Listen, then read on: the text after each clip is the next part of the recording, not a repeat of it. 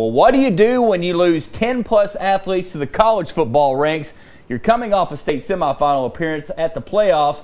Well, for the John Tyler Lions, only one option, time to reload. And for Rickland Holmes, second-year head coach, he's got his spring football workout starting today. They were out there in the pouring rain, but nothing stopped them. He's looking for positions to fill, most notably the quarterback spot with the loss of the great Greg Ward.